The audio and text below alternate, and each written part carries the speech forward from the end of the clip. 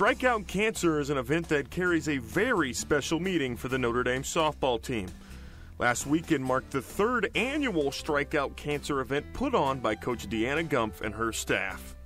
Well, we've always done a Strikeout Cancer game, and our money used to go to the Women's Task Force to help raise money for mammograms for women locally. And then in 2010, my daughter was diagnosed with leukemia, and my assistant coach, Chris, came up to me and she's like, we have a plan, we're gonna go a different direction. And she already was sure how we were gonna do it, really without getting my permission, because she knew that it was still a touchy time for our family.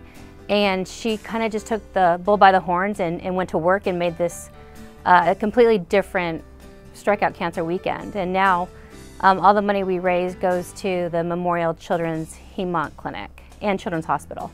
Fortunately, I've met almost all of the children who've benefited from the money we've raised, and a lot of the families.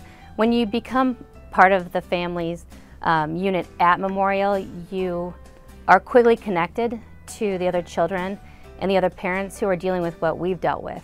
The Irish wear special orange uniforms on the day of the Strikeout Cancer game.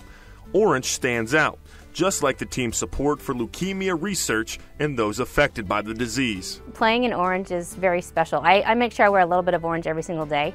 And seeing the team out there, it kind of works with Notre Dame for some reason. We look pretty sharp out there in our orange, and I think it's pretty special to the team we're playing as well. We're playing our third team who have decided to help us and join in on the game. And so far, the teams who we've played on our Strikeout Day have been phenomenal in helping actually raise money, really partaking in the day, adding their little bit of orange in their uniform, so it's been pretty special. This year, the Irish have already raised more than $30,000. A large part of that success is the Strikeout Cancer Trivia Night. We started Friday night trivia night the night before we play actually our Strikeout Cancer games. It started with my other assistant, Lizzie Lemire, came up with this brainchild of, you know what, we can do something more to raise more money for these kids and these families. And so she said, we're gonna do a trivia night. She started this about a month out from the trivia night last year, and it was a huge hit. I think people just want to go and have a good time. They're giving money to a great cause. You know, the money are helping so many kids and so many families. And I think it just turned out to be a really fun event that people just jumped on board with. Our community is amazing, the Notre Dame family is amazing.